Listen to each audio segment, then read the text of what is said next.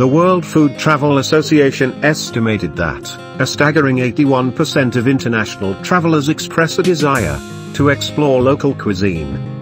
They are willing to spend an average of 25 to 35% of their travel budget on food and beverages during their journeys. Statistics showed that culinary experiences have evolved beyond mere sustenance for travelers, and have gradually become one of the primary motivations for tourism. Therefore, there is no reason for Vietnam not to leverage its culinary strengths to enhance its appeal as a tourist destination, considering that the Vietnamese cuisine has consistently received international recognition.